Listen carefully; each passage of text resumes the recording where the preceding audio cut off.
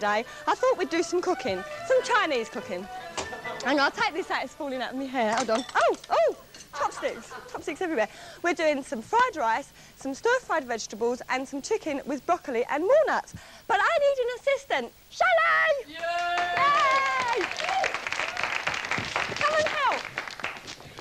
In the wok, I've already got 4 tablespoons of sesame oil. If you can't get sesame oil, peanut oil or any other oil. Plus, I've got a 1.5-inch piece of fresh root ginger that's been chopped or grated. If you... Oh, she's just lighting the gas. Hang on. You turn it on. No, is that yes, one? Yeah, that's on. it. Got to be on a high gas. Everything has to be cooked fast. You stir that. Stir. This is root ginger. You can get it in practically all grocers now, or greengrocers, so don't worry. Just look around for it. We're going to do some fresh vegetables. We need a large leek, really well washed. You must wash leeks well because you get bits of dirt sort of in the rings. Chopped up quite finely because it's going to be cooked quickly. 2 large carrots, once again, sliced finely. A red pepper, de-seeded and chopped. 4 button mushrooms that have been sliced finely. And half a cucumber that's been cut in half, then cut lengthways and you scoop out all the pips. Ever so easy to scoop out the pips, just run along the middle with a teaspoon. Right, can you bung those in? Yes, I think I might be able to. Ooh! And carrots. And stirring really fast all the time. The essence of Chinese cooking is that it's cooked so fast that you keep in all the vitamins and minerals and things. It's really good for you. Yes. And it only takes... Yeah. Only takes a couple of minutes. Right, well, you carry on doing that. Right. I'm going to do the chicken. OK. Really good stirs and things. What are you doing? What's that? I'm the chef. Swedish chef. Right, chicken. Chicken with broccoli and walnuts. We need 2 chicken breasts that have been boned and diced into quite small pieces. And to that, we add 2 tablespoons of corn flour, like so. A good old squidge of salt, or about a teaspoon, and 2 teaspoons of ground ginger. Right, that's all in there. Oh, I've got to mind these sleeves. Mix it all around to coat the chicken.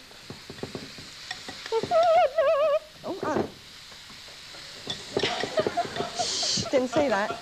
Oh, I didn't wash my hands. Oh, no. Naughty. I know. Oh, don't tell me.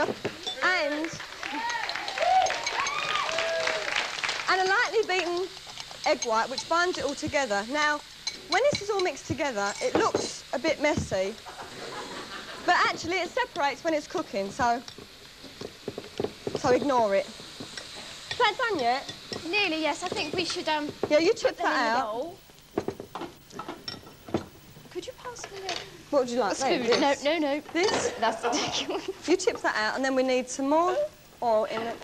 Take your time, Shelley. Got all day. Got at least 30 seconds. That looks lovely. Half of it. Never mind. Right. About 4 tablespoons of oil. That's about it, isn't it? And to that, we add the chicken on a really high heat. Cooks for 3 minutes. There you go.